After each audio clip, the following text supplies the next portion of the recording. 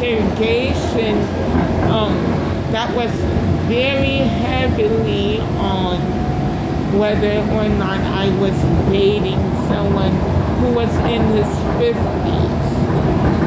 So ever since, well, that happened in 2019.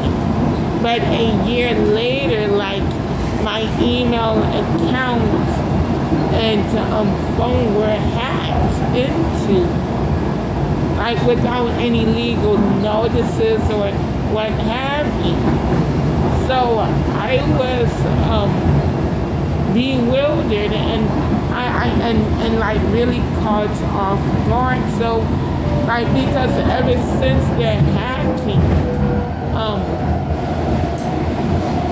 strangers have been constantly taking notes on me, like especially via text and like doing all kinds of stuff. So they would actually text whatever to whomever, because they would, like, this is why I let them know, hey, make sure that your text messages of me stay hidden. Don't just let those things be hidden. Let those text messages of me stay hidden, because that's a difference, right? So, I mean, there's a difference, right? So, but you know what, they still don't believe me, but, oh well.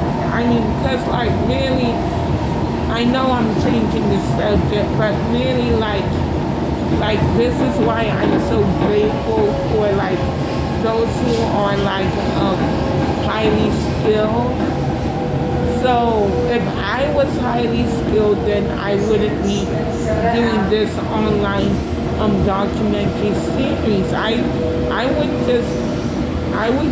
would just resolve this issue on my own, but I don't know anything about like what's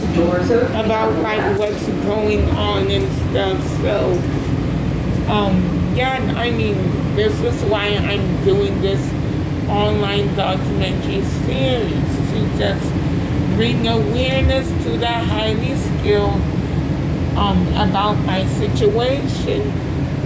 So like, my videos have been around for a while now, so I am like really good.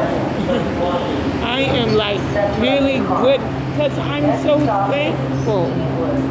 I am so thankful, like when it comes to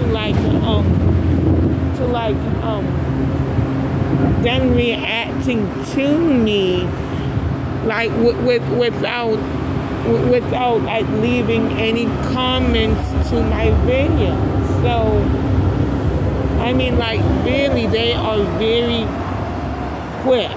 I mean, oh boy. Thanks.